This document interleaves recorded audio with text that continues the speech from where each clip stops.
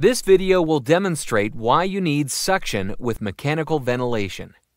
A lot of patients with COVID-19 require mechanical ventilation. Without an open airway, mechanical ventilation doesn't work very well. And without suction, you don't have an open airway. An intubated patient has gag and cough reflexes suppressed with medications. During typical breathing, lungs push mucus up to be expelled via the mouth. With intubation, the patient's airway must be cleared at least every 4 hours via suction to prevent blockage.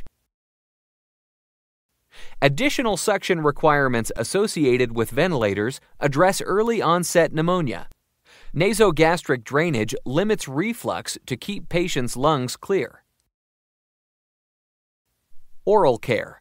Twice a day, a suction-powered toothbrush is required to clean the oral cavity, limiting the flora and fauna. Subglottic suction. Remove material just above the endotracheal tube cuff to prevent drainage into the lungs.